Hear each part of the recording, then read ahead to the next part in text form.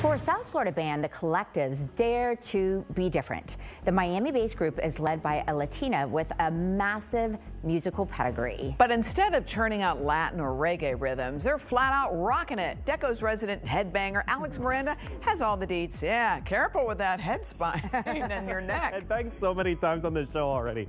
Lynn and Shireen, most bands will use whatever advantage that they can to make it, not the Collektives.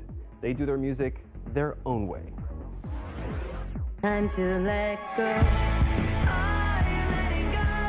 Are you letting go? Are you letting go? When the Collektives hit the stage, expect the unexpected. This local band loves thinking outside the box. I liked songs that were more obscure, like The Cure, Zombie. Songs like those were really the ones that I would choose to sing. That worked for a while in the clubs, until the blowback came. And then we got told that we needed to play more upbeat stuff, that people didn't want to go somewhere to hear like slow, sad music. A lot of people here, they want upbeat, they want rock, they want Latin, they want reggaeton, not rock. That fitting into other people's musical expectations comes naturally for lead singer Tatiana.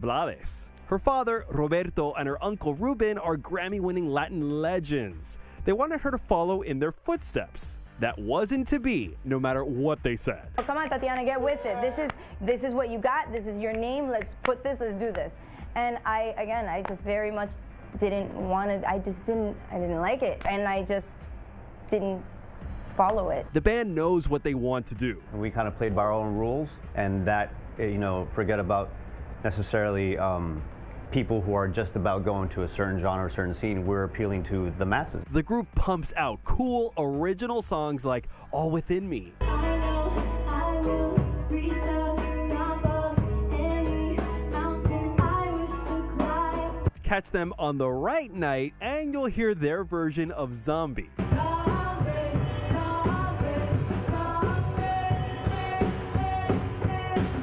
The future's wide open for the Collektives. Whatever comes next, they're happy being who they are. Regardless of whether it just goes this far, whether we explode, our music is being heard. Love it. Congratulations to Tatiana and, of course, the rest of the group. The Collektives have a number of gigs coming up in the next few months. For more information on them and to check out their music, head to our website, WSVN.com, and click on links mentioned. Now, Lynn and Shireen, what's in your head?